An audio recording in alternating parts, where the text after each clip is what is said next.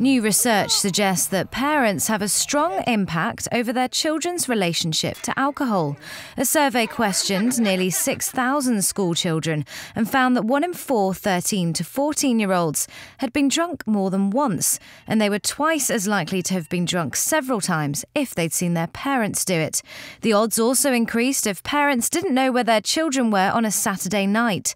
Claire Turner from the Joseph Rowntree Foundation commissioned the poll. There are things that you can do to avoid your children drinking to excess. So the things like, knowing where your child is on a Saturday night, knowing who they're with and thinking about the amount of time they might be spending with friends, and also maybe thinking a bit about their own drinking. So we're not saying don't have a glass of wine on a Friday night, but thinking that actually there is evidence to suggest that if parents get drunk, then the young people might be copying them. Friends also play a major role, it seems. The more nights young people spent socialising, the more likely they were to drink.